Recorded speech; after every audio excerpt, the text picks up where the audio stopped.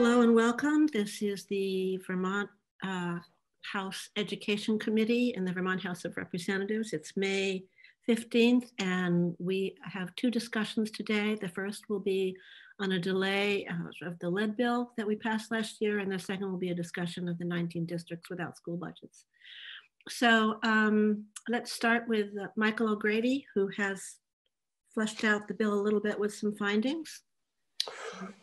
Sure. So this is Mike O'Grady with Legislative Counsel. As you remember, last year in Act number 66, you required schools, independent and public, and childcare facilities to test the drinking water in their facilities and buildings for the presence of lead.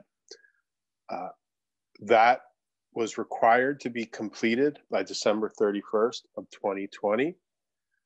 Childcare facilities have completed testing, and 67% of the schools in the state have completed testing, but the other remaining 33 have not. And the issue is that Act 66 required sampling, the testing, to be done while students were present in the building so that the tests would account for the actual conditions of use which can affect the amount of lead in water. So schools are shut down now. There is some uncertainty as to whether or not and when they will reopen in the fall. Consequently, the Department of Health has asked for an extension by 1 year of the deadline to complete the testing of drinking water in schools for lead. So that's generally what this bill does. There is, do you want me to put it on the screen, or how do you want me to review the content? Avery, can you put it up on the screen?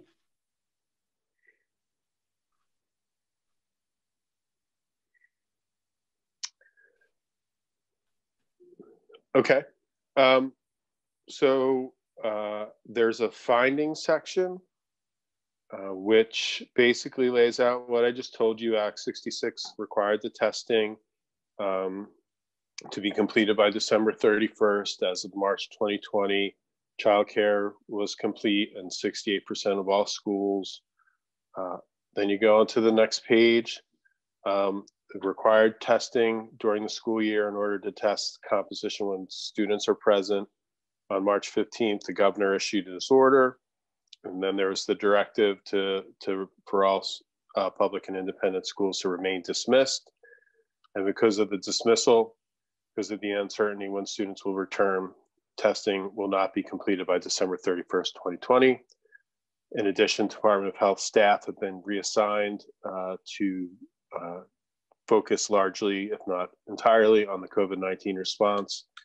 And then in order to allow schools sufficient time to test when they are present and when Department of Health staff are available, the General Assembly should move the deadline for testing until December 31st, 2020.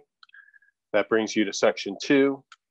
And that's what Section 2 does. It changes the 2020 date to 2021. And the bill would take effect on passage.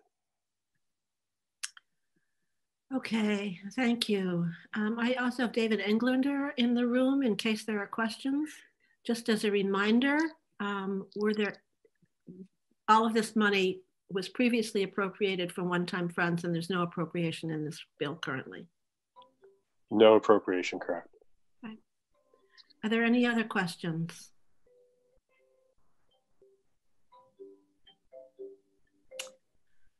Okay, I'm seeing none. I would entertain a motion to approve 20-0988. Madam Chair, I move that we pass this bill as written. Second? I second it. Lynn. Thank you, Lynn. Discussion? Seeing none, the clerk shall commence to call the roll. Madam Chair? Yes. Is that Jay? Sorry, no, it's Chris Matos. Oh, Chris, sorry. Yeah. Hey, I just got on the call. What? Sorry to interrupt, but what are we voting on here? We're voting on one school district. Oh, okay, yeah. Yeah, okay, sure. I'm sorry. I apologize. We are looking at our committee bill 20-0988, which was the bill to extend the date for lead testing because the children are not in school and we can't test while the children are not in school. Oh, okay. Yep. Carry on. Yeah. Sorry. So starting again, the clerk shall commence to call the roll. Representative Conlon. Yes. Representative James. Yes. Representative Hooper. Yes. Representative Toof. Yes. Representative Batchelor. Yes. Representative Giambattista.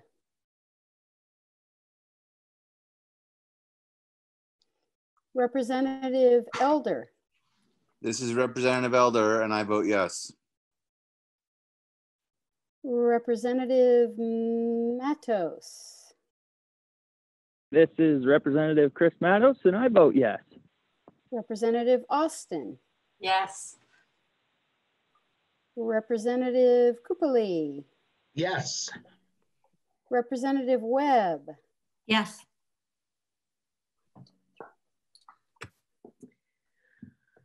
Okay, I think I got everyone. I was trying to go around the table for memory, so I think that was in wrong order.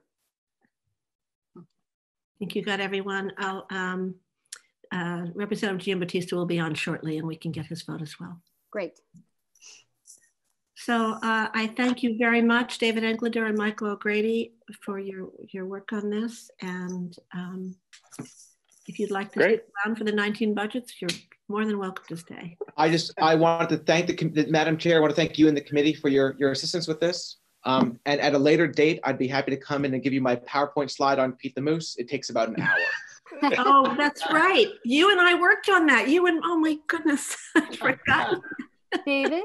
Yes. Okay. David, I'll drop you an email. I'm going to be presenting this next week, and I just have a couple quick questions. I will wait by my computer. I'm sure you will. Thanks. Very good. Thanks, everyone. Have a good weekend. Thank you so much. Bye. Thank you, Mike. Thank you, David. Okay. Okay, our next topic is we are looking at, as we discussed on Tuesday, the purpose of our next discussion is to look at the options before our committee for the 19 districts without a budget and to better understand the impact of those decisions on each of the districts. As you remember, there are 19 districts with budgets that failed in March, as well as 10 districts who had yet to vote before the COVID-19 directives, making voting the way we have done it in the past impossible. So just to remind folks, I currently see 3 options before us. Should districts be unable to vote by June 30th. The first is, as we know, the Senate is the one that actually hasn't the starting draft of a bill. We do not have an official draft yet. The first thing we would do is we would concur with the Senate proposal of amendment. It's got a little bit of work to do, but essentially this is the bill in which AOE authorizes district spending at the FY20 level, and school districts may vote after June 30th, and any further budgets would supplant the default budgets. So one is we concur. The second is we further negotiate with the Senate to consider other options. Other options we've considered so far would be to authorize school districts to pass a budget on its own. This is similar to a bill that we just passed this week that would allow select boards to pass a municipal budget on its own. At least that happened for a few districts, I believe, mainly in Wyndham. So pass a budget on its own account, or the default budgets would be set to last year's, instead of being set to last year's budget, it could be set at the last warn budget. And I believe we do have a list of all of those.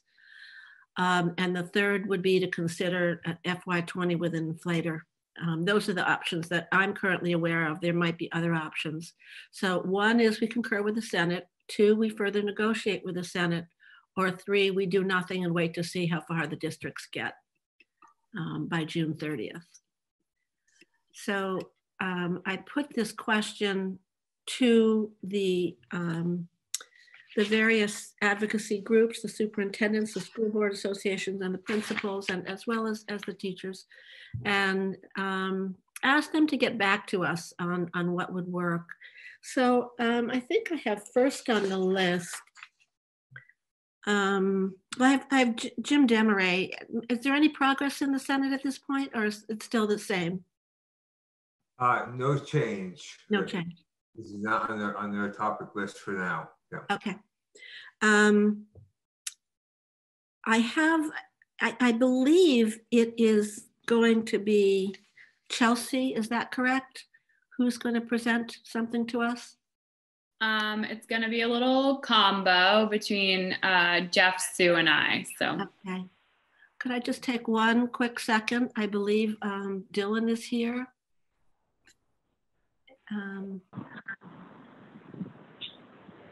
Yeah, I'm on the line. Don't know if you can hear me. Okay, Kathleen, could you request his vote on the lead bill? You're aware of what we voted on, correct, Dylan? Yes, yes. Okay. You're muted, Kathleen. That's really unfortunate because it was a very dramatic calling. Representative Giambattista.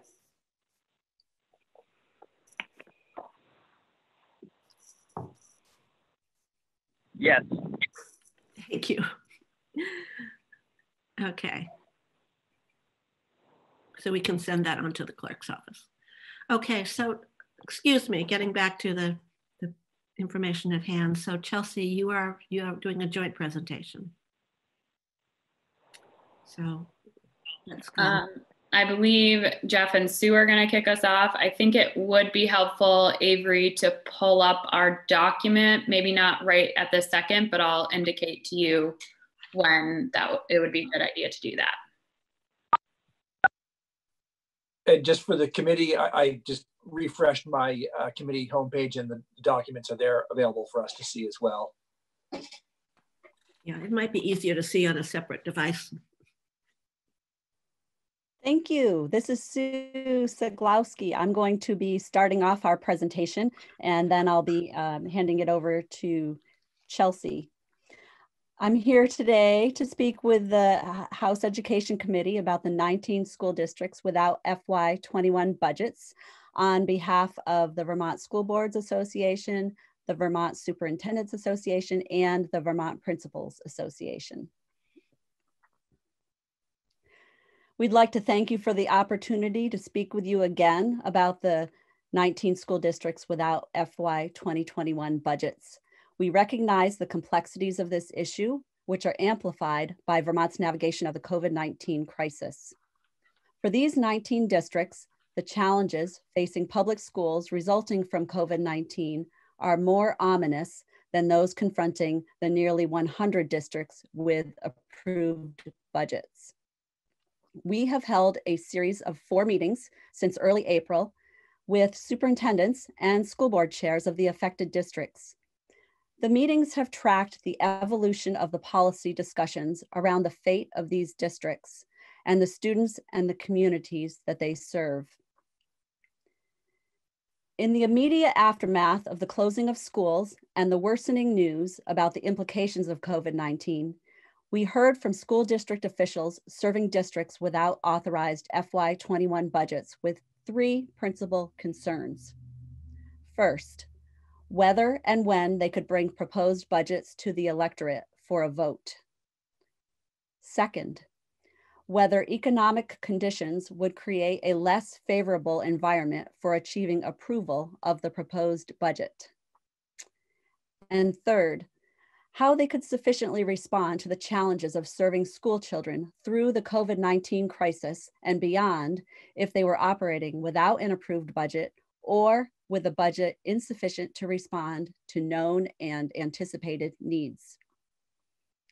After considering these factors, our associations introduced a concept that would see legislative authority granted to districts that were unable to secure voter approval granted FY 2020 education spending, plus an inflationary factor. The factor suggested was 4%. Overall, for the districts with FY21 approved budgets, the education spending increase is 4.7% statewide.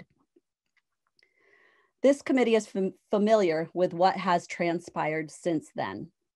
The concept outlined above was not favorably received by the Senate Education Committee, which has proposed granting districts unable to get a budget approved spending authority equal to FY 2020 education spending. Districts could continue to vote until a budget was secured. This committee and the Ways and Means Committee discussed the issue and proposed several options, the central feature of which was to authorize education spending equivalent to that indicated by the district board. Other options, including staying with current law, have been discussed. How this matter will be resolved, or if it will be resolved, is unknown. In our testimony today, we hope to achieve the following objectives. First, we want to convey the commitment by the districts to secure voter approval for a FY21 operating budget. Each district has a vote planned prior to June 30th. Second, we want to let you know that each district wants to see this matter brought to resolution. They have serious business before them, and they would like to see this matter settled. Third, we wish to convey that not all districts view this issue the same way. Several districts would be satisfied with FY 2020 education spending because their circumstances result in that amount being sufficient. Some districts would accept FY 2020 education spending because they believe that in light of current economic and political contexts, that may be the best that they can do. Those districts would prefer an inflator of some type, however. Most districts are hoping for something more than FY 2020 spending authority because they understand all too well the impacts of using FY 2020 resources to fund FY 21 obligations. 2 districts have significant increases in equalized pupils and will need spending authority substantially greater than the FY 2020 spending amount. And all districts are concerned about the future. Fourth, we want to convey some examples of the detrimental effects of FY 2020 resources as applied to FY 21 COVID-19 era needs and the general operating requirements. Fifth, we want to convey that we believe strongly that with an uncertain future, economically, educationally, politically, these districts need a starting point that puts them on level footing with counterpart districts as we begin a navigation of unprecedented challenges. Sixth, we want to raise for you some observations about implications of recent policy requirements of the General Assembly and the state that make the challenges for these districts even more formidable. Thank you, and at this point, I will hand the presentation over to Chelsea Myers. Thank you, Sue. Avery, do you mind pulling up the document, please?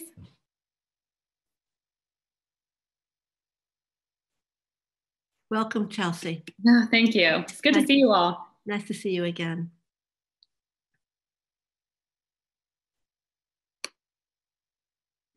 I'm just pulling it up now. Thank you.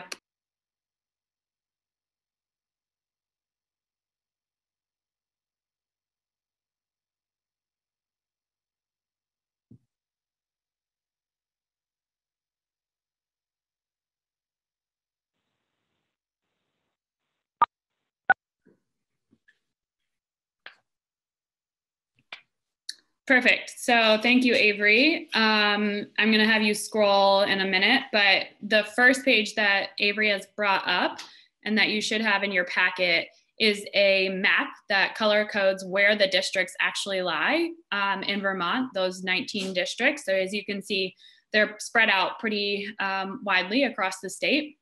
Avery, you can go to the next page. And Sue already mentioned in her opening that the superintendents and board chairs almost unanimously would like to hold a vote if at all possible, and many of them already have scheduled votes. So on that page, you can see the timeline of scheduled votes. All right, Avery, if you could go to page 5, that would be great. I'm gonna just run through a couple of examples. We've collected survey results from our districts that kind of give an outline of what this, if they were level spended at FY 2020, what that would mean for their particular circumstance. So next page, please, Avery.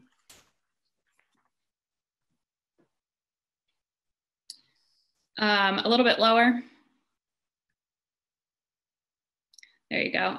So I want to highlight the Caledonia Cooperative. Their cuts, if they were level spended, if you could go just a little bit lower, sorry, Avery, right there is perfect. If they were to see FY 2020 education spending, it would be $610,984 less than the proposed FY 2021 education spending.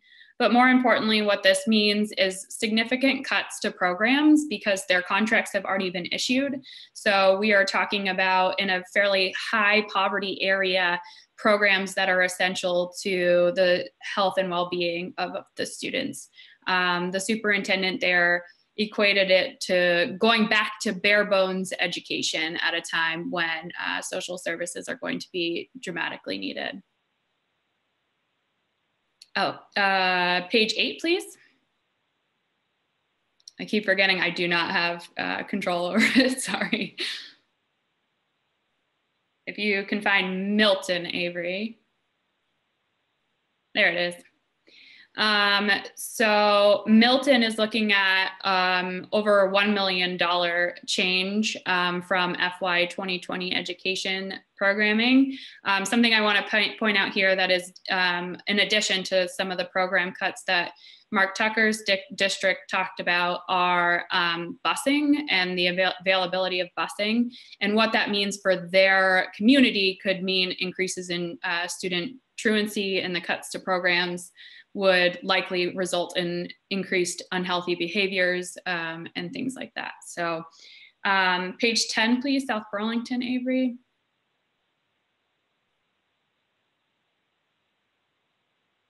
Perfect. So South Burlington is one of the districts that Sue was referencing that will have a substantial increase in enrollment over next year, and they're predicting over the future, or in the coming years. So they have issued RIF notices. Avery, if you can go down just a little bit. We're talking about approximately $2.5 million difference between FY 20 and FY 21. And again, the enrollments are growing. So student supports will be significantly diminished, programmatic changes, just like the others have referenced. If you could go to page 12, Waits River.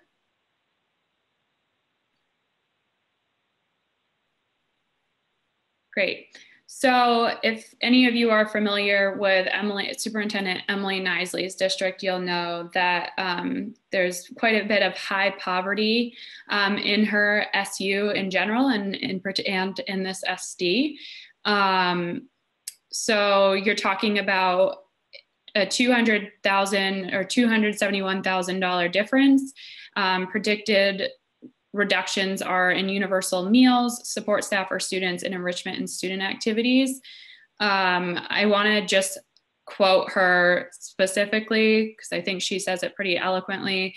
This is a school that runs already a very lean program with a very high needs population. So they don't really have any superfluous spending, no additional programs in terms of right now. So if they have to experience more cuts, we're talking about pretty critical programs. All right, if we can go to page 14, Wyndham.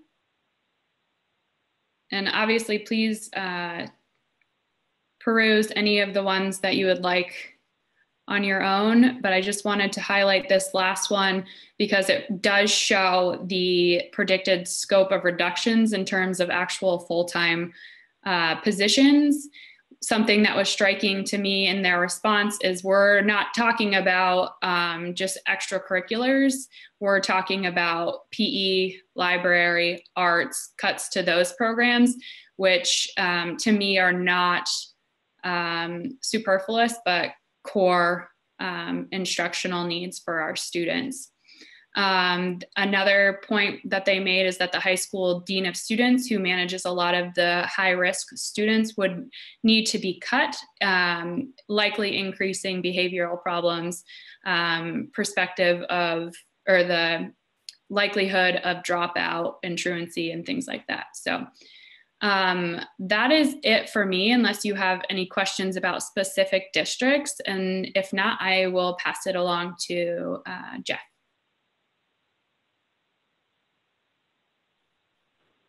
I think at this point, Chelsea, I was going to do concluding remarks and then Jeff was going to follow up. Okay. That's right. Okay, sorry. Question for you. Can you just tell me how many of the 19 districts are represented in this document? All of them. All of them. Okay, thank you. And the reason you might have skipped over some? Because it would take a really long time to go through all of them. Yeah. Okay. So we can do that. I wanted to point out some of the ones that are really going to be experiencing a lot of hardship. All of them are going to be experiencing hardships, of course. You will notice that in the document, there are some that there is not a difference between FY20 and FY21 spending. I believe there are 2 of those, but the majority will experience significant cuts if they are level funded.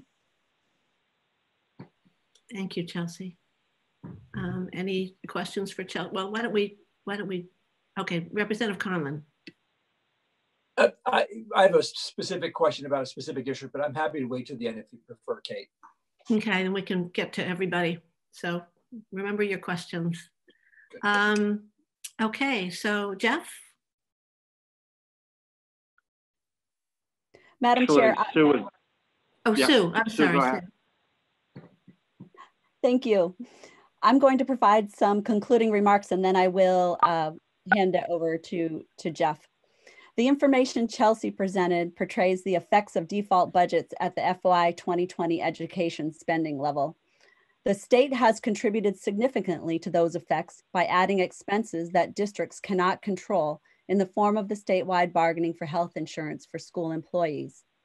Currently, the arbitrator's decision in statewide bargaining for health insurance for school employees goes into effect during FY 2021. According to an expert witness, the arbitrator's choice of the employee commissioner's last best offer will result in approximately $25 million of additional cost, which will be approximately 10% of the overall cost of healthcare benefits for educational employees. This figure does not reflect the annual increase in premium costs for health plans. The $25 million reflects an additional cost above and beyond the 14% increase in healthcare premium rates for FY21. It is contradictory for the state to add expenses to the budgets of these districts on one hand, while on the other hand, constraining them to FY 2020 education spending levels. In most of the districts, the result will be extreme cuts to programs for students. On top of that, the overall approach to the $167 million deficit in the education fund is unresolved, as evidenced by the testimony in House Ways and Means Committee yesterday. There is a high potential for these districts to be dealt a double whammy if they are subject to a default budget based on last year's ed spending and subject to clawbacks imposed upon all districts. Since Vermont is committed to equity in educational opportunity and fairness in our support for the public institutions charged, we hope that you and your colleagues in the Senate can bring this matter to a successful resolution. Thank you for the opportunity to speak with you today. And now I would like to hand the presentation over to Jeff Francis.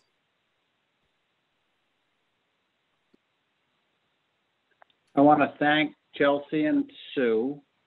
I want to thank the committee for hearing us on this topic once more. I want to convey to you a reiteration of our sincere hope that we can bring this matter or see you bring it to resolution in a manner that the school districts, which is who we work for, will find satisfactorily. We have, as Sue pointed out, we've had regular meetings and nearly weekly briefings with the affected school districts. They realize the challenge of bringing this to resolution. What we wanted to do today was to, as succinctly as possible, recap for you what we have learned from them and demonstrate our understanding of the process that you're engaged in. I had 3 quotes that I wanted to share with you. And I'll give you the quotes and then I'll tell you who we can attribute them to. The first quote is, "And for me anyway, to talk about something which may leave schools with insufficient resources to do the job that we've asked them to do is just unacceptable." The second quote is, "The COVID-19 district gate slammed shut, and we found ourselves on the wrong side of the fence." And the third quote is, "It isn't the mountains ahead to climb that wear you out, it's the pebble in your shoe." The third quote is attributable to Muhammad Ali, and we think that it's particularly apt, not only for everything that we all face at this point in time, but for these districts who we are eager to see put on sound ground as they navigate the very, very challenging road ahead. And we know of the economic distress we face. We know of the tough decisions that will be made. And from the beginning, our goal was really to put these 19 districts, which in a way have been stranded, onto a firm ground so that we can contend with the kinds of proposals that we saw emerge in the Ways and Means Committee yesterday. And as someone remarked, there are scores of unanswered questions. And for these 19 districts, the questions mount because they would not know their status to start fiscal year 21 if they were then asked to revote a budget. So again, our goal is to get them into a place where they can navigate with all districts in the state on behalf of the state, on behalf of the economic challenges, but most especially on behalf of the students that they serve. The first quote, "And for me anyway, to talk about something which may leave schools with insufficient resources to do the job that we've asked them to do is just unacceptable." That was your colleague, chair of the House Ways and Means Committee, Janet Ansell, who made that remark yesterday when confronted with the prospects associated with navigating COVID-19. And I appreciated all the comments from legislators yesterday, Chair Webb among them, but I thought that Janet Ansell's comment was particularly apt because we really are asking these districts to move ahead in a way in service to kids and communities, and we want to see them start at a place where they can begin to do that. And the third quote, which was, "The COVID-19 district gate slammed, and we found ourselves on the wrong side of the fence," that came from a person whose name is Kathy Hook, who is the vice chair of the Rivendell School District Board. And she said that in the last meeting that we had, because we were talking about the dilemma of these school districts in the context of all the information that you have discussed and you have before you. And I think that that was an apt comment because Rivendell and the other 18 districts really are on the wrong side of the fence. And I realize that it's a tough situation for everyone. We know that. We're actively going to be engaged in addressing it. And we just want to have these districts in a place where they can start with other districts and not be disadvantaged any more than usual from the beginning. So those are the comments that I wanted to offer. We'll be very, very happy to try to respond to any questions that you have.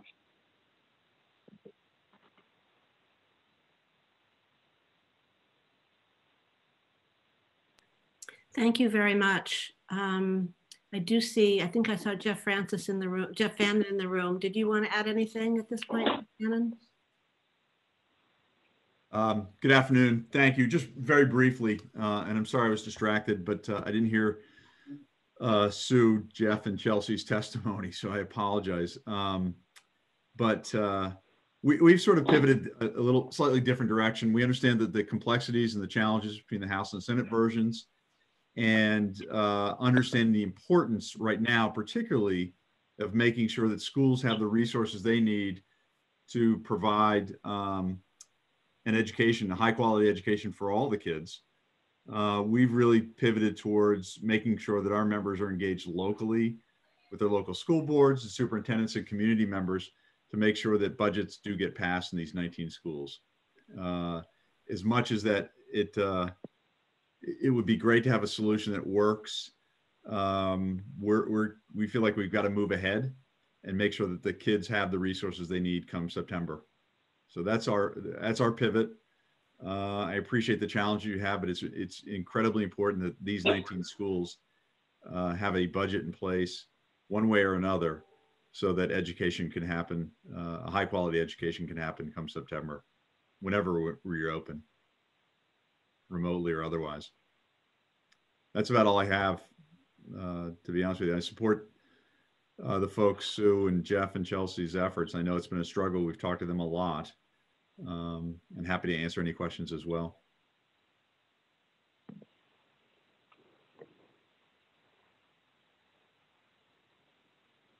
Sorry, I'm opening it up to the committee, and Peter Conlon, you had a question or a comment? Yeah, very specific, and maybe Brad James is the right person to answer it. Hancock is a town in my district. It's part of the Hancock-Granville district. It's a district with no schools. All kids are tuitioned. And so if they were left with FY 2020 education spending, they'd be short $81,000. Since they really have no place to cut, what happens?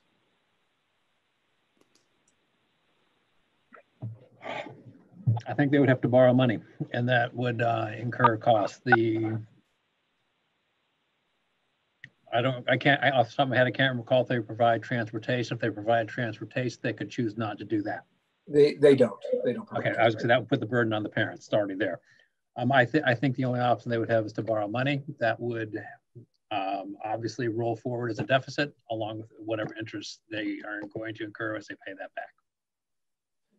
Okay, and I guess theoretically, it's either that or just raise the tax rate, because it's not like they have any greater ability the next year to make up that deficit spending. Correct, but they can't just raise the tax rate. It has to come through the budget, and if they're given an FY 20 budget, that will set their tax rate. Okay, thank you. So it would be too low. Other questions? So as I opened, I looked at three possibilities, three options that we had related to accepting the sentence proposal, understanding that there are a couple of still things that needed to be worked out, of sticking with 2020, of continuing to negotiate, or to leave them with the borrowing ability and check back after June 30th. Can we hear a recommendation?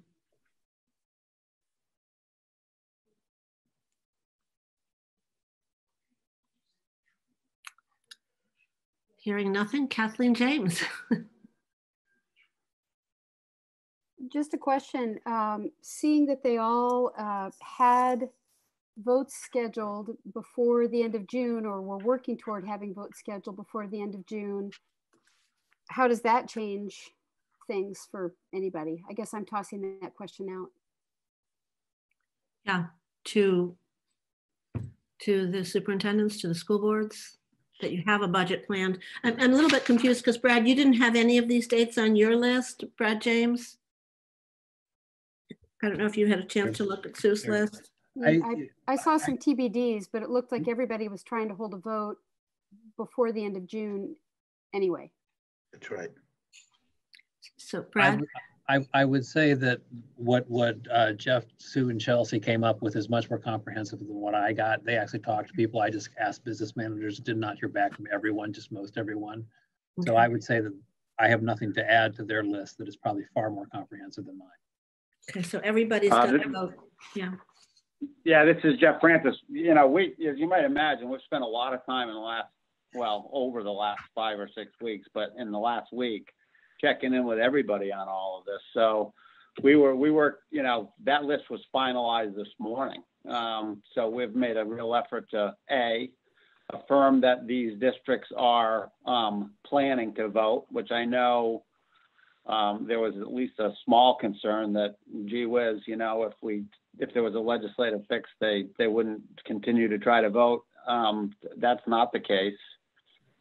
So you can rest assured that the school boards and the superintendents in these communities are eager to see a budget approved by the voters, but they also are realistic about the possibility that even if they are able to have a vote, and it's not a small matter to get these votes conducted, you know, they understand that the votes may not be approved. So the purpose of our exercise to compare FY 2020 spending authority to what they state as their needs, you know, that's a real thing. That's a genuine effort, and everybody's taking it extremely seriously. So to Kathleen's question, given that we have budget votes, you know, ready to go, does that lead us to choice number 3, which is to do nothing and wait until after the votes?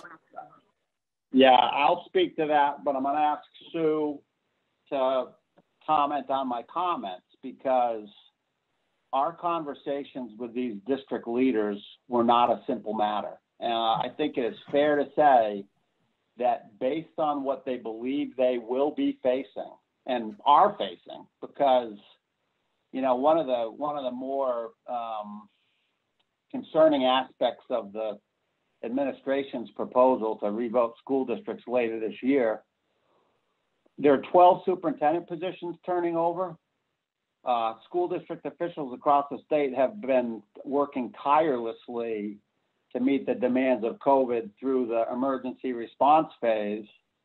And when you think about something like voting, which is complex on its own, think about what it would mean to try to get folks together to work on a school budget. What we've heard from the local officials is that they would like relief from having to worry about this. So I think it is fair to say that even though they have school district budget votes planned between now and June 30, they would, if at all possible, like to see a legislative address of this issue in anticipation of the potential that school districts won't be approved, and the work moving ahead in fiscal year 2021 will, you know, it's ongoing now, but it's going to only grow in intensity as the start of school in the fall comes upon us. So is that fixing more in the line of a default, or is it in line of just giving them authority to pass a budget? Or I think, well, there's no provision in law that would preclude them from continuing to vote to pass a budget after the new fiscal year starts. But I think it is fair to say that they very much would like to know what their future is with regard to FY21. And I'll tell you, from the conversations we had, that was a strained discussion, because, you know, people are being forced to predict the future, both with respect to what the economy will look like and what the school district budget vote would be. So, you know, I think it's fair to say that if you polled them, they would say that they want either the House proposal that you discussed, and I realize it wasn't unanimous in your committee, the inflator concept, the districts that said FY 2020, with the exception of the 2 that had sufficient funds to operate because of circumstances that had changed in their districts, you know, they acknowledged that and they said, but we could go with FY 2020 level funding, but it's because of our special circumstances. The others were like, you know, if it had to be FY 2020, we want a provision, be able to get more than that spending authority for the needs that we've laid out, that we, Chelsea, Sue, and me have laid out for you in that document. Lynn, did your question get answered?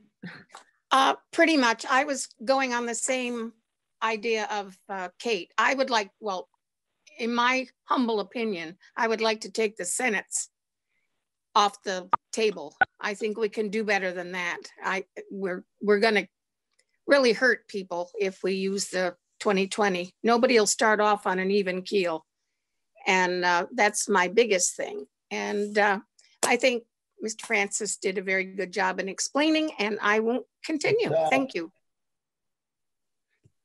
What's going on? Hello? We're here. We hear you, Representative Coopely. We don't see you. Did you want to say something? You're muted now. I'm going to go to Peter Conlon. I'm trying to, okay, here we go. I would agree with Lynn.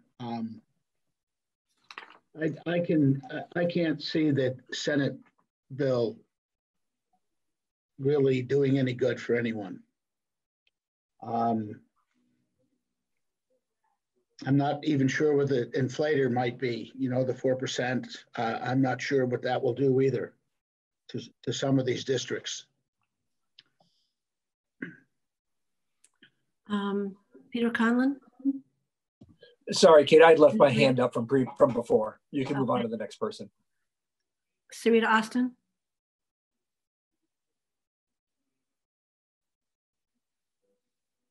Yes, this is for Brad James.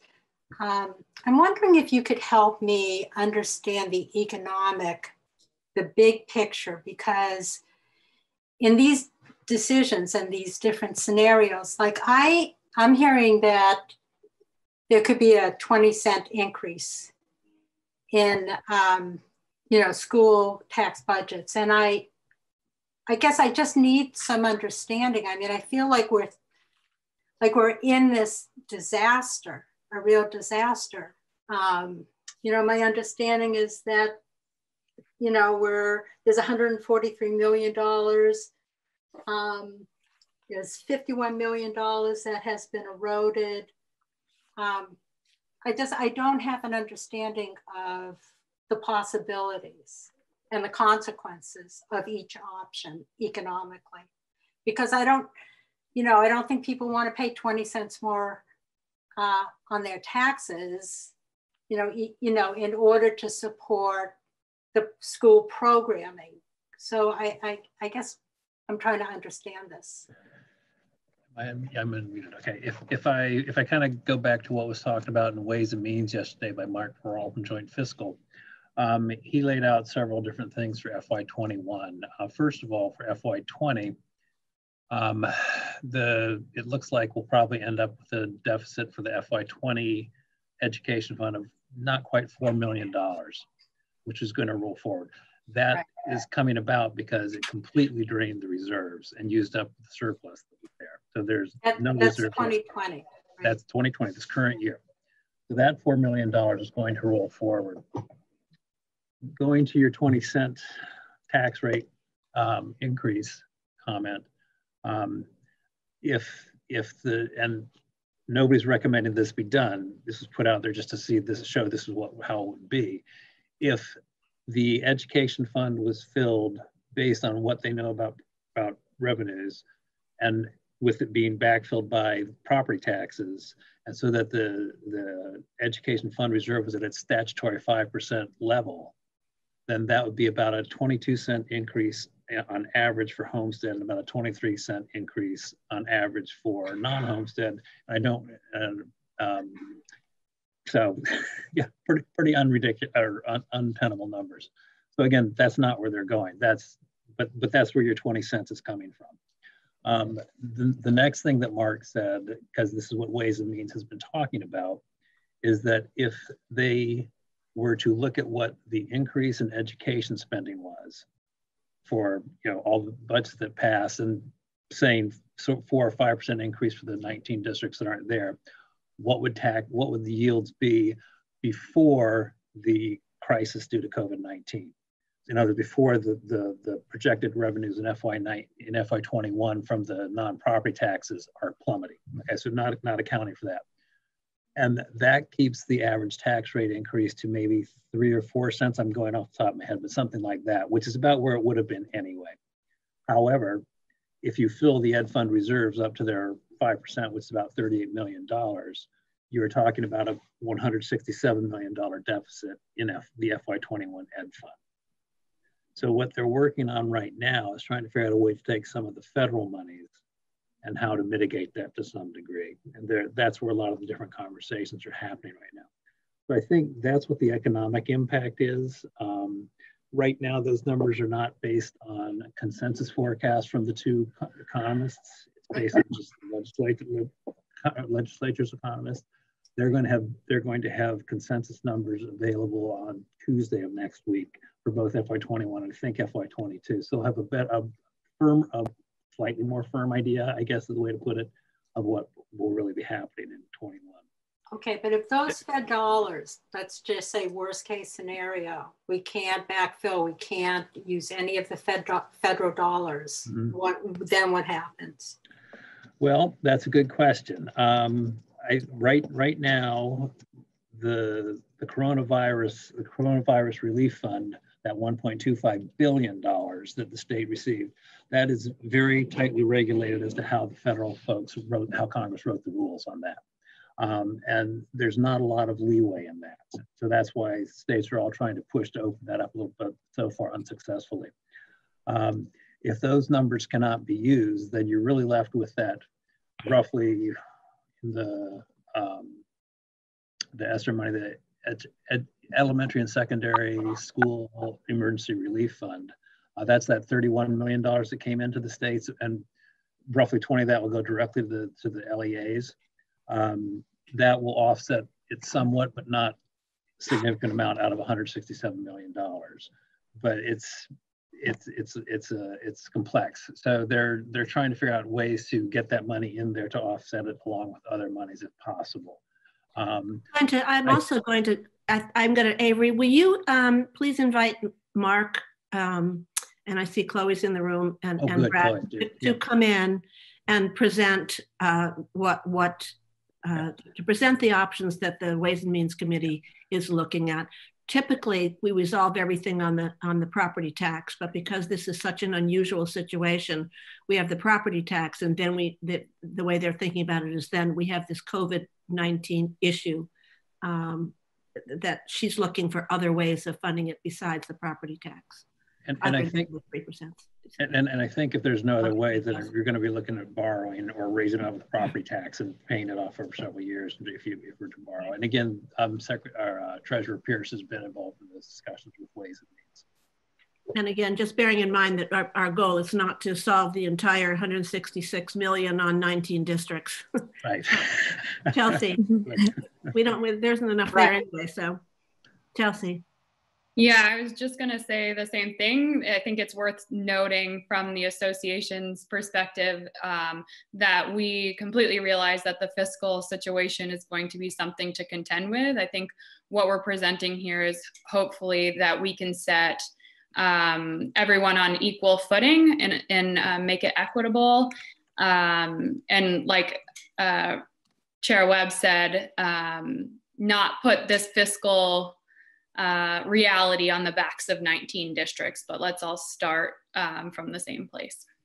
And if I could just jump in on that one, if Chloe's on, she can confirm this. So the numbers that I was just talking about that Mark will probably talk about or Chloe can talk about in terms of the education fund, that's including the 19 districts. I believe their budgets, their education spend is probably inflated by 4 to 5% to come out with these numbers. So whatever happens with those 19 will change the ed fund a little bit, but I don't think significantly. Pardon me. So there was the kind of I think Lynn and Larry mentioned something about the FY20 budgets as wanting to drop that one. What is the rest of the committee? Do we want to rest? Do we want to sleep on it? Or do people have an opinion that they want to add now?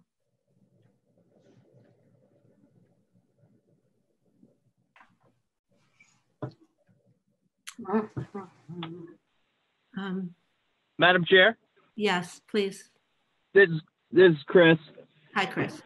I'm just thinking here, the biggest problem, not problem, but worry I have about dropping the Senate version is that gets rid of the last voter approved budget scenario, say if something didn't pass in the beginning of June for a school district. So that's just my biggest concern with getting rid of the Senate's version.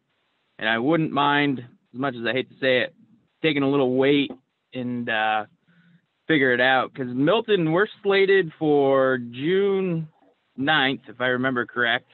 And we're going to do kind of like a drive-through. We came up with a new way of doing it.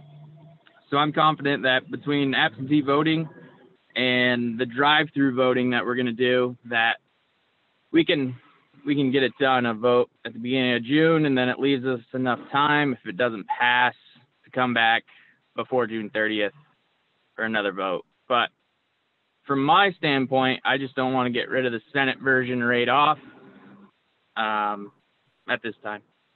Thanks. Are there others that are aligning with Chris on this? Kathleen, did you want to say something? I did, thanks. I've had some of the same ongoing sort of concerns as we've discussed all these different options. Just like Lynn and Larry, I just feel like the damage done to districts with that FY20 budget, or even the one with the inflator, could be irreversible. So I'm so concerned about the Senate version. But if we continue to try to negotiate or hold out hopes about the last warned, I'm very interested in trying to see if we can work something out about the last warned budget. But just remind me, we've discussed so many options.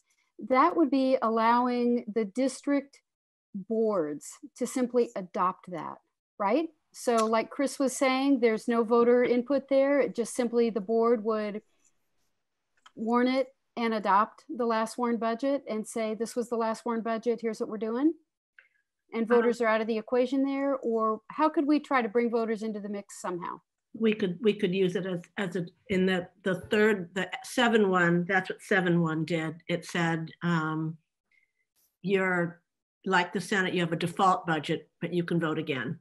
But your default budget is going to be your warned budget, what your school board came up with. Could you just tell me, maybe Sue, in terms of the number of budgets that are passed each year that are developed by school boards, how many people typically support the budget of the work of the school board? You know, it's high, I think, isn't it? Yes, I mean, typically it's in the 90 something percent.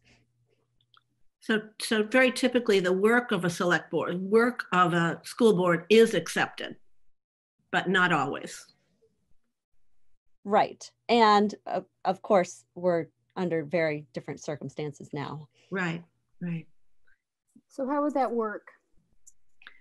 If we did 6.1, that had the 3 options: same budget, Senate bill, or we are just on our own going to pass a budget. So we did this, and I think we've got Will Senig. I think we have Karen Horn still in the room. That we passed something recently related to allowing a select board to pass a municipal budget. Are you in the room and can tell us how that might compare to the conversation we're having if a school district were to impose a budget? Yeah, this is Karen Horn. And you did just pass that 947. Yep. I believe that was the number, H.957 last week. And it's a bill that would let a municipality set a tax rate and adopt a budget if they were not able to hold their annual meeting. There's a couple of considerations that are different with respect to municipalities. And one is that if they adopt a municipal tax rate in a municipal budget, it affects only that municipality. That's right. Actually a question that came up on the Senate floor yesterday. So just to your conversation with respect to the Senate, this bill has not made it through the Senate yet. They had some concerns, but that is what the bill would do. I've just, as I've been listening to your debate here or discussion here today, been going through village charters, and there are quite a few villages, you know, which generally have like an electric department or responsibility for streets in the village or something like that, that have not had their annual meetings yet, and are, you know, some of them are going to do drive-by voting, and some of them are going to do mail-in ballots, and some of them are still figuring it out. And the one town that actually needs to take advantage of this bill when it passes is Brattleboro, because they have a representative town meeting, unlike any other town in the state. So that's sort of where we are with that piece of legislation. Okay, thank you.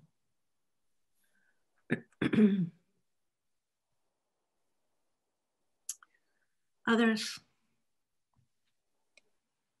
Kate, I'll just say Yeah. that, you know, this has been highly challenging, and you know, I find myself sort of swinging back and forth between the importance of having the voters involved and this being kind of a 1 year, one time only special circumstance, we hope. You know, and I do think that giving the, and I'm hearing from, I guess what I'm hearing from the testimony today is that the boards are quite concerned about having something they can fall back on, preferably something that they can use to provide kids with the resources they need this year. And I can't imagine a more important year that schools have the resources that they need. You know, I guess I sort of need maybe the weekend to continue to let this sort of sink in. Another concept that's been sort of thrown out there, and I think it's really worth considering, is FY20 as a fallback, and maybe some sort of avenue for schools to petition another entity, the state board, joint finance, something where they could say, this is not sufficient to meet the needs of our students. Can we have spending authority at a higher level? Anyway, I got a lot swirling around. We're probably not going to obviously solve it this afternoon. I'm sure is that your plan? But we probably do need to revisit this sooner rather than later. The value of having at least something does give, it does give the ability to set a tax rate. It does give the ability to get started. I mean, it could obviously be supplanted by something else. Madam Chair, this is Will. Yes, please, Will. Just a quick comment for everyone. I appreciate Rep. Conlon's last comment leading with the real tension between taking this out of the voters' hands, but then recognizing that it's a temporary, it would be on a temporary basis and under these very specific circumstances. And I just want to reflect back to, I think it was Jeff Francis who was talking about how difficult these conversations are right now with districts and superintendents trying to plan these votes. And I get the difficulty of those conversations from the practical elections procedure standpoint. I understand all the other anxiety too, just about their budget and the certainty for next year's budget going forward. And I'm not here to be the one to say we shouldn't hold any elections as much as possible. It's just that between now and the last time I talked to you, the bulk of the conversations and the work that I've done has been with school districts.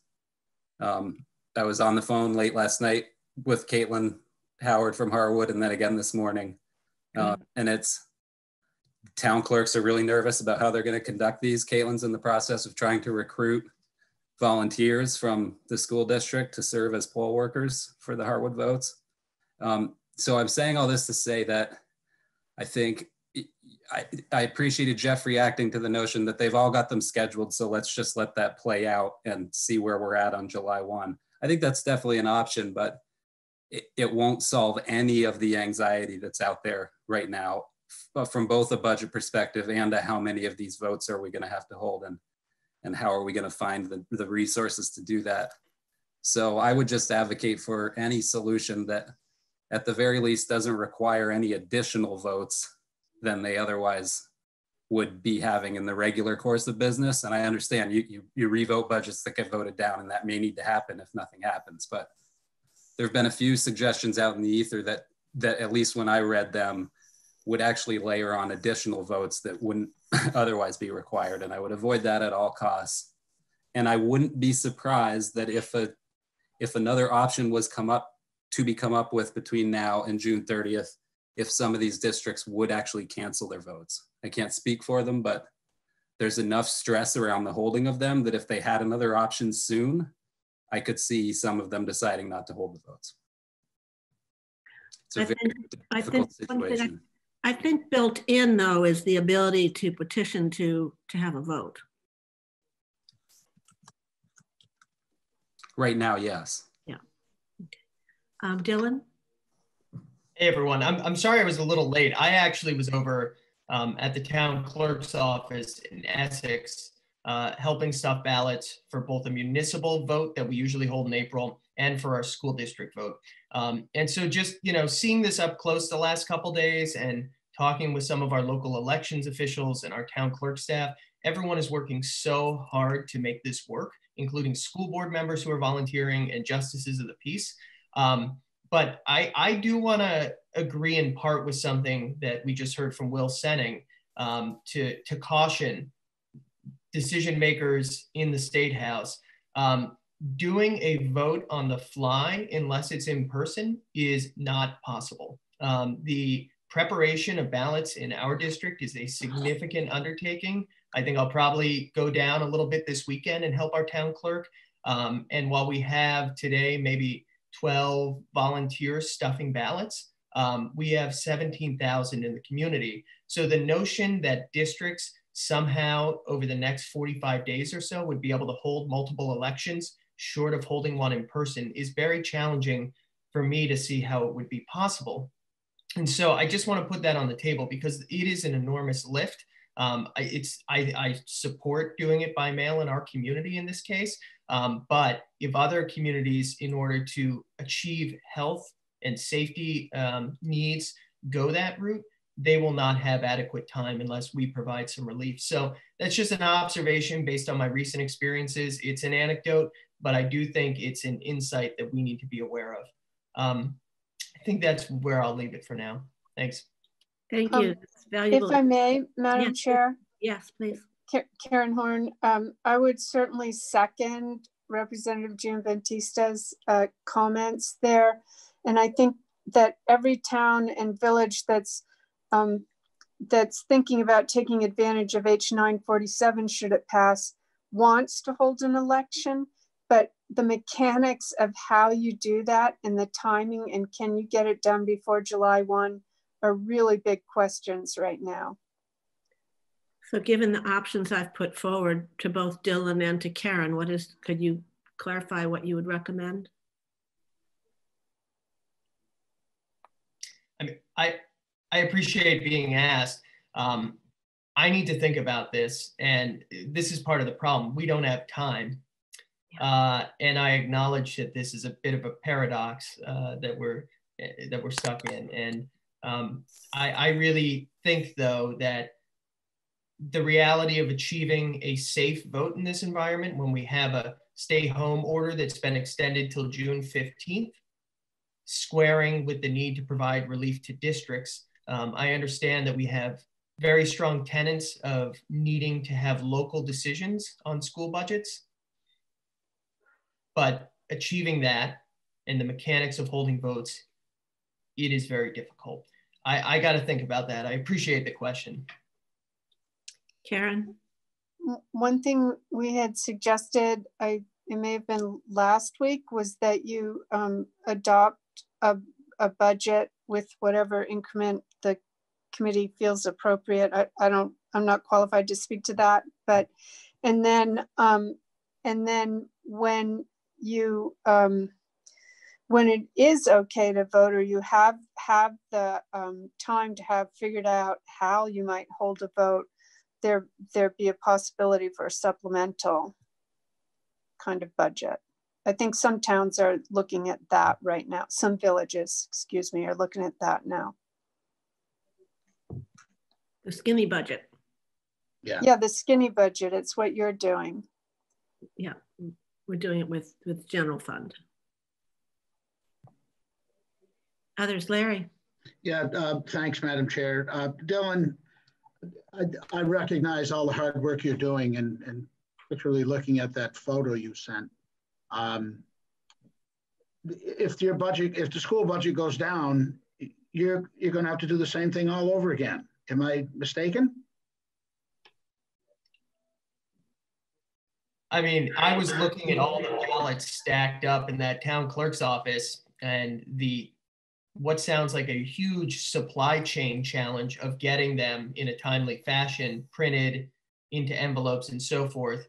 And I was hard pressed to understand how we could, for a June 2nd vote in our case, achieve another round of balloting.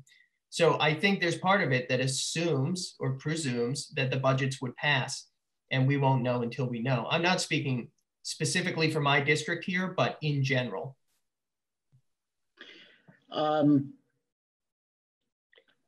We do need to work very quickly on this. I think, you know, leaving these districts in some cloud is really not fair. And as much as I hate to say it, I'm almost tempted to just maybe concur with the Senate and let it go. I think further negotiation may not work. I think we've seen that. So that's my 2 cents, I guess. Rita Austin.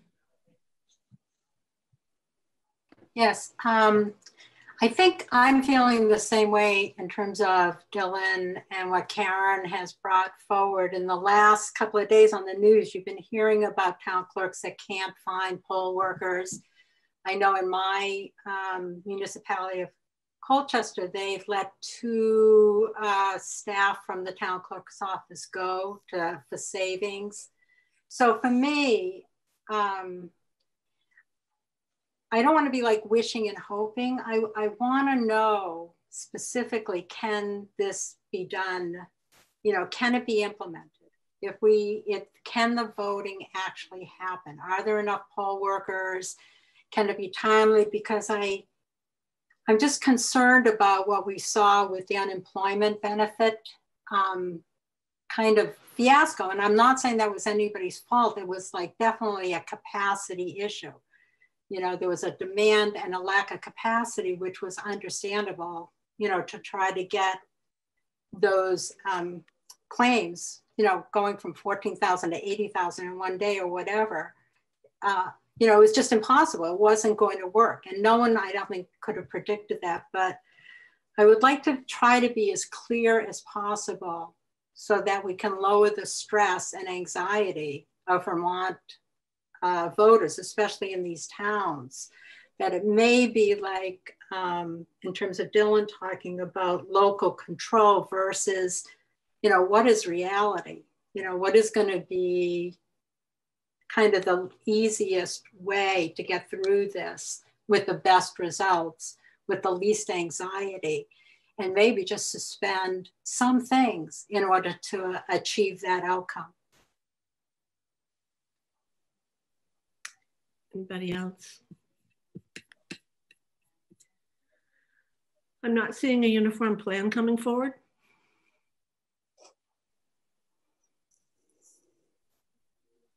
which leaves us doing nothing. Okay, can I just ask, if the school budgets, let's say, voted, right? And then could the fallback be the Senate proposal? That's the Senate bill. Okay. So it involves like the schools voting as many times as they need to pass a budget. But as a default, it would go back to the 2020 spending. Peter?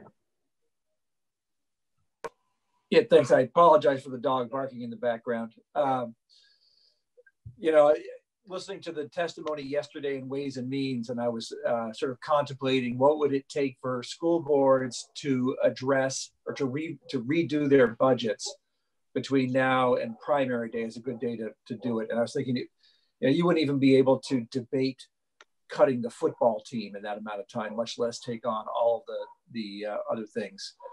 And I'm very, you know, if districts hold votes, those budgets are rejected, we're then asking them to try to do that again. If, you know, for a while I was thinking, yeah, just let them keep follow current law, keep voting until they get a budget. But as I think about the logistics, the practicality, and the health and safety issues around that, you know, I hear people saying, hey, I don't want to open a bunch of envelopes and, you know, given that they could be carrying germs. That's a real fear from real people. And yet having 2020 as a fallback is not an answer that is going to be one that is going to help our kids next year. You know, so I guess I think there's got to be a better way than just walking away from this and saying, hey, FY 2020, if you can't get it done, that's just not sufficient to me. I guess I'd rather look at something else. And again, like I said, we don't need to decide this today. I don't think. I think we can continue to debate next week and let people digest over the weekend. But I think just sort of saying, no, if you can't get it done, try to make all these cuts. When I look at Milton having to make $1 million of cuts, or Wyndham Southeast being Brattleboro having to go with $2 million, cutting 11 FTEs at a time when we're going to have kids coming back with significant increased needs. It just does not seem to be the way to go.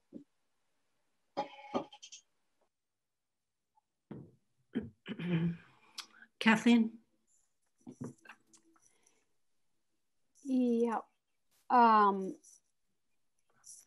Yeah, I guess in my mind, whenever I'm having a very hard time making a decision, I just start trying to rule out things that I just can't, that are just very difficult for me to live with.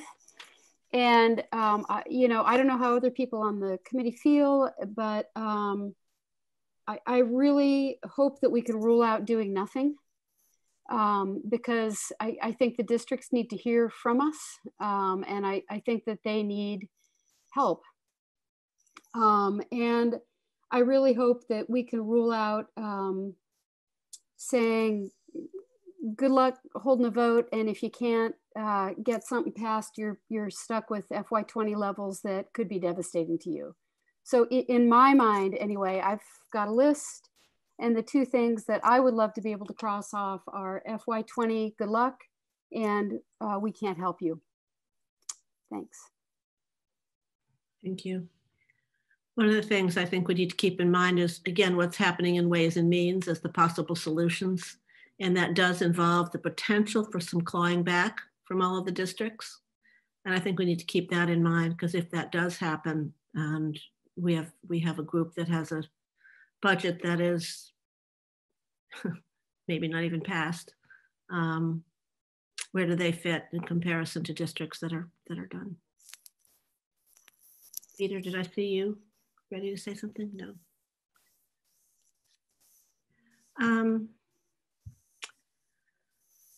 Let me turn to Chelsea and Sue and Jeff.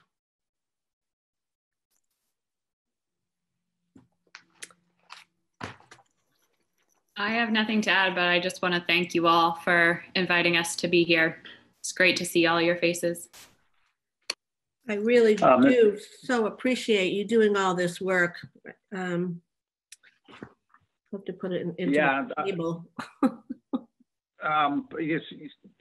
Speaking on behalf of the districts that we've been working with, I want to extend my thanks for the deliberations you're undertaking. I think the gravity of the situation cannot be overstated. So my preference would be to respectfully ask that you take the weekend, reflect on the information that's been provided and all the conversation that we've had.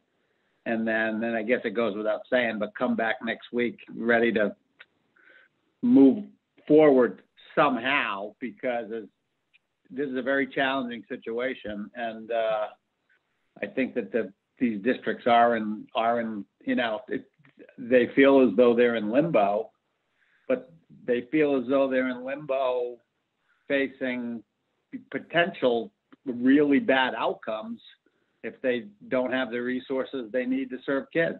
So I guess therein lies the dilemma. And I do deeply appreciate the time you've taken with this. And I assume that you will share this information with the Senate as well? I think that's a good idea. I'd like to send the link to this video along with it. Madam Chair? Yes, please, Sue. I would just like to thank all of you again for the opportunity to present this information, and also just let you know that these 4 meetings that we held with the superintendent and school board chairs, all these school board chairs were there for, they've spent hours and hours on this, and it is so highly important to them. And school board membership is not the only role in their lives, but I can see that it's become a major role in their life because of this issue, due to the amount of time that they're spending on it. And it's really just incredible, their dedication. So I'd like to thank them for that. That's why they get paid the big bucks. Right. That's right. Larry. Moving on a few months, what happens if schools aren't open in September? Therein lies the mystery. You mean if school buildings are not open? If school buildings are not open, where do we go? I know we can't certainly budget for something like that at this point. I think in speculation, it has to be considered by some, maybe the Agency of Education or someone, but it has to be a consideration. And it appears that, that might be a possibility, that schools may not be open in September. So, this is Jeff again. So here's what I do know. I know that throughout the entirety of the crisis navigation so far, there's not been any reluctance on anybody's part, from the governor on down, to ask schools, which may be our most consistent public institution across the state of Vermont, and I mean in terms of the scale of service in kids and communities. I was a municipal manager myself and will not underestimate the challenges that municipalities are facing. But I was on a call this morning about utilization of school resources for summer camps and programs. We are living in an environment where the schools are basically asked to provide as close to the equivalent of wraparound services we can in our communities as possible.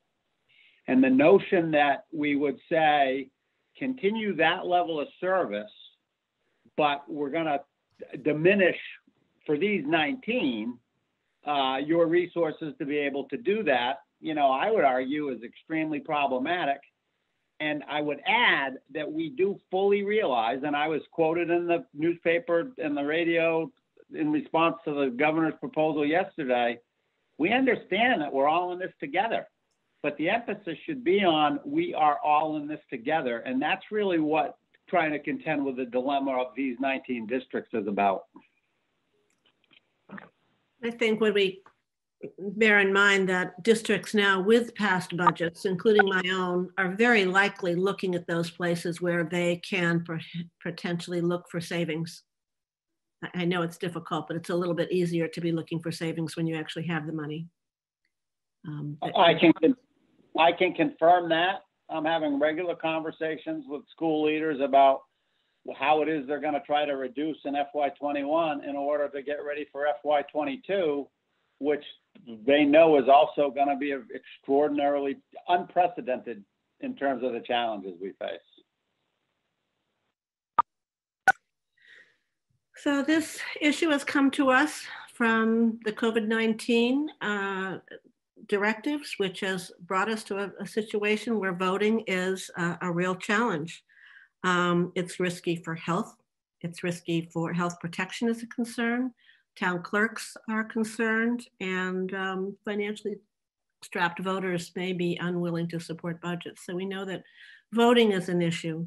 There's also the issue of equity that we continue to talk about in this, in keeping these districts in the same camp as the rest of our districts that have passed budgets, and not setting sort of two camps, two conditions for moving forward, particularly knowing that we have a 2022 budget year that will be very stressful, and we don't necessarily have solutions and vision for that at this point.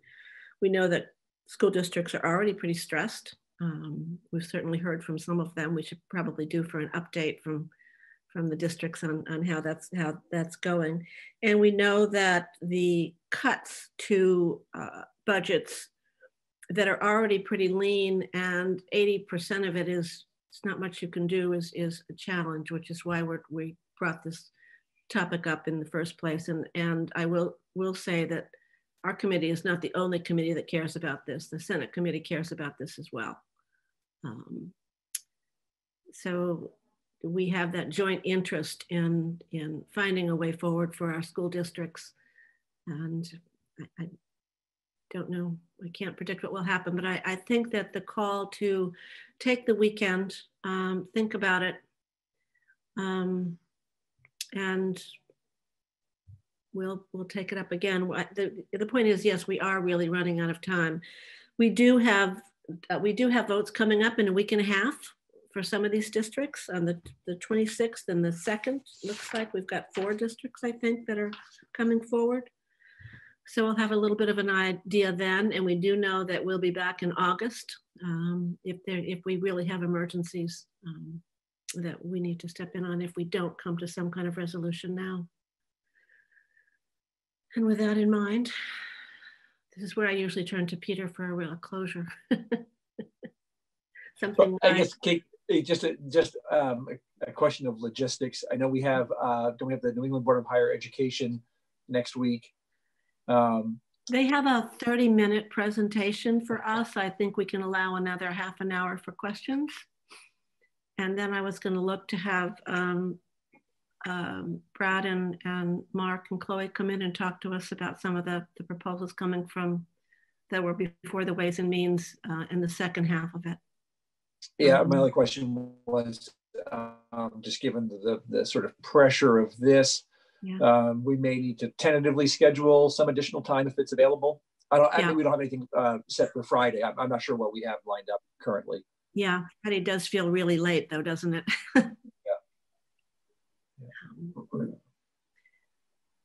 Everybody, I mean, send me the weekend. Yeah, I'm not looking forward to, but I will take the weekend to think about all of these issues of forcing votes when people don't want to do them and they don't feel it's safe, and struggling with a budget level that may not be sufficient to take care of our kids. Yeah. So we'll allow some time to talk about it. Sarita, we'll take some time to talk about it on Tuesday to see if there's any movement, and also if there's any movement from the Senate. I'm just wondering if there's any new information. I don't, any new information that any of us can think of that we could gather to help with this decision that we don't already have. I think that this document that the superintendents and principals and school board members associations gave to us is sort of a pulling together the information. Yeah. I don't know if in here we hear what the effect is. I think in this document it will say what the effect is if they are left with a 2020. Is that correct? Does it answer that? Yeah, that's correct. So it breaks down the difference between their proposed budget right now and FY 2020 spending. So ultimately the Senate proposal. And then it kind of talks through the actual on the ground realities of that in each case. And you'll see that there are some differences across districts depending on their circumstances, but the bottom line is it mostly means programmatic cuts since contracts are settled. If they were left with that and we're not able to pass a budget. Right. But all that information is in the packet we gave you. Just the treasurer, you know, I think we passed, you know, I know we passed a bill in terms of her ability to do interagency transfers. I mean, is that a possibility as well to get some additional revenues? That would be in the bailiwick of Ways and Means. Okay. And they've got a variety of options that they're looking at, even those beyond the ones that Mark presented.